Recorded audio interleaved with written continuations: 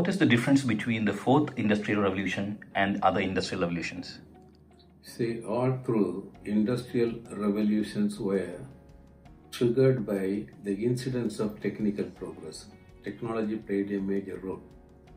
During the pre-industrial revolution phase, the demand for goods and services was increasing and there was no one to supply. During the first industrial revolution, the household sector started responding to the growing demand for goods and services. But the household sector did not have the equipment, the means to turn out products. So somehow in a very primitive way they responded. And then small workshops took place. And the second industrial revolution witnessed rapid, revolutionary and complete changes triggered again by technological marvels, technological upgrading. And the fourth industrial revolution is underpinned by disruptive technologies. The new technologies which completely replace the old systems of production. And they actually create an environment where stakeholders and consumers are exposed to something called creative destruction. The old things are destroyed, but new and innovative things are being generated. It's called creative destruction. And as I said, the fourth industrial revolution is underpinned by disruptive technologies. So what are those technologies?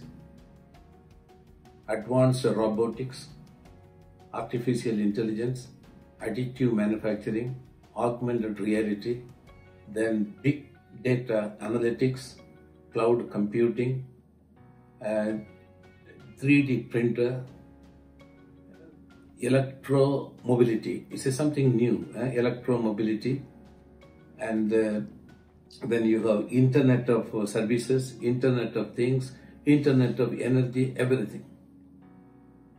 So in this era of technological marvels, what is happening is a new type of entrepreneurship is emerging. Take the example of Uber.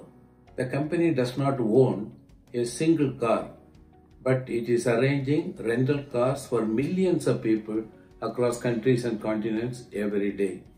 Airbnb does not own a single apartment, a single lodge or hotel, but it is arranging accommodation for millions of people across countries and continents. So this is the type of pattern of production and supply is emerging because of the technological marvels. So what is now happening is some type of open innovation and value creation network in the virtual world. That means if you are imbued with enhanced adaptive capabilities and skills to use modern technology and to commercialize new knowledge, you can effectively participate in the global value chain.